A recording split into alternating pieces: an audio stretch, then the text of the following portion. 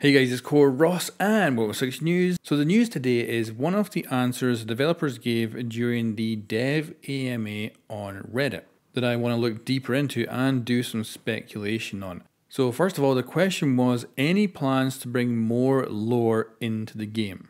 And the game's creative director said the short answer is yes. The Singapore map that's coming in season 3 will be more story based, and we're looking also at events helping to tell the story of Siege in the future. So let's break down the Singapore map being more story based.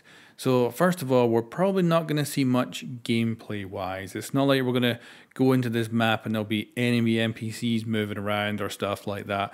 But I could imagine a radio or TV being on, or potentially interactive stuff that plays audio, and also maybe things that are cued to the operator you're playing, so you get a certain voice line from the character being played out when you're in a certain part of the map or something like that. Or maybe you look out the window and you can see other Rainbow Six operators doing some mission in another building nearby, or just something that kind of plays into the story. Obviously as well, they launch a cartoon usually with the launch of a new season these days. So it could be the cartoon features the map, and as a result, you see the aftermath. So maybe the cartoon ends with something getting blown up, or a gunfight happening, and you end up seeing the remnants of that in the map when you're playing it. But either way, I'm not expecting much from the Singapore's story-based elements. I think it'll be bare bones, and I don't really think I'll be that interested. But if we have some voice acting or something in it, that'll be kind of cool. So I could see some, positives, but mostly I'm not too fussed. But I do want a lot of story elements in Siege, and I do want to see our characters interact with each other and stuff like that. Outside of actually cartoons and stuff, I want to see it as gameplay. Now, that's where we get onto what I am excited about, and that is they're looking at events helping to tell the story of Siege in the future. So let's break down that part, because that is 100% the most exciting thing for me. And I see two options here. One is, of course, that these days we have events that are very much outside of the scope of Rainbow Six, and they're just purely there for fun. We kind of have some lore, obviously, with them, but they're self-contained lore.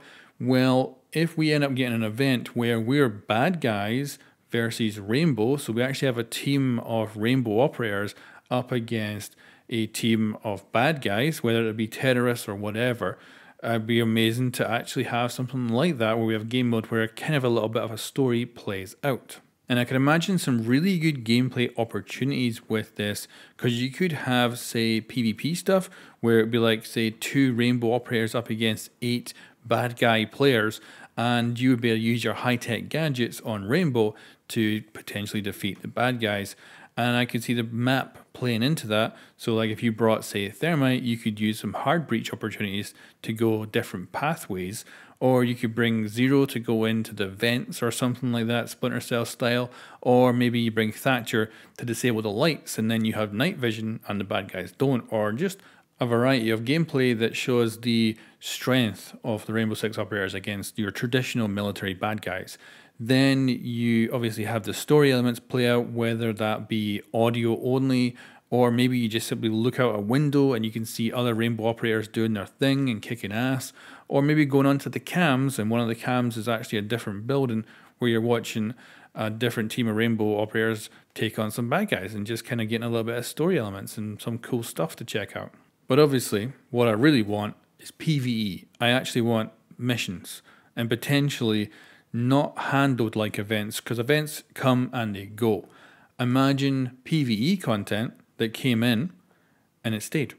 And then next season, another PvE content comes in and it stays. And eventually you end up with mission after mission of a story being built and told season after season. That's what I'm kind of hoping this will lead to. Now, in his reply, he says this is something they want to bring to Siege in the future. Now, when he says future, I'm thinking next year. That's my guess.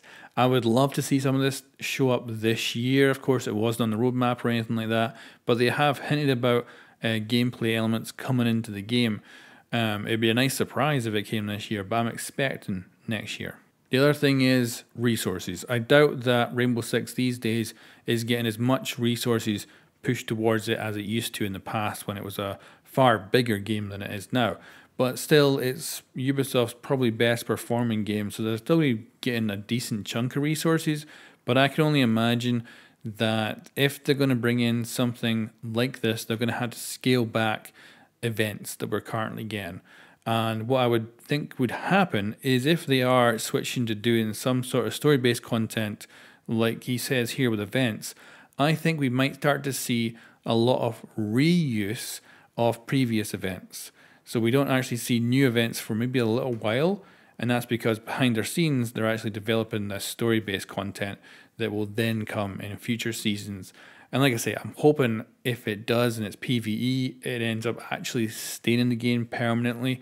It's harder to keep a PvP event going, once it's already passed. I could imagine, keeping that a game permanently, there's a good chance people would just stop playing that playlist eventually.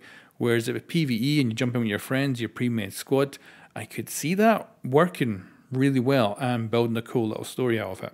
But anyway, that is some news on story-based content, but also mainly speculation from me on what I think it might mean in the future. And of course, there's a lot of different paths they could take. And for me, the first major test is going to be the Singapore map, because if that comes out and it has some lower elements, but they're really underwhelming or they're really just not that interesting, then I'm going to be less hyped about anything else they're going to do in the future.